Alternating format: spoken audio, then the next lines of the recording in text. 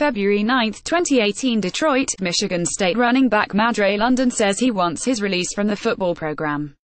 In a message posted on Twitter on Friday, London said he'll be graduating in May and has decided not to stay with the Spartans for his final year of eligibility.